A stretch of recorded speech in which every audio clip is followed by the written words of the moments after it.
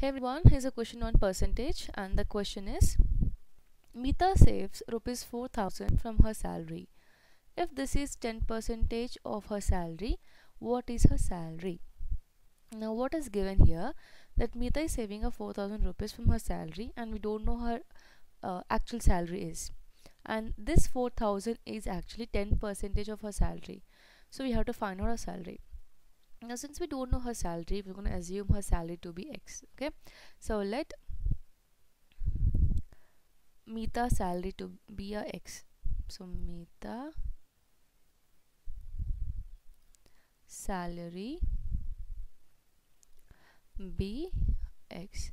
Then according to the question, 10% of Meeta salary is X, is equal to rupees 4,000. So we have to find out the value of X here. Now 10% means 10 upon 100. 10% means 10 out of 100. Or remove the percentage sign, divide by 100. Of means multiplication. X is equal to rupees 4,000. Now we have to find out the value of X. So here we're going to transpose 100 to the other side, or you can do in one single step here. Before transposing, I can do a cancellation here. Cancel this 10 and 100. So 10 ones are and 10 tens are 100. So I have only 10 here in the denominator. I'm going to transpose this 10 to the other side. Now 10 is in division, right? So when transpose, it comes in multiplication. So X is equal to rupees 4,000 multiplied by 10.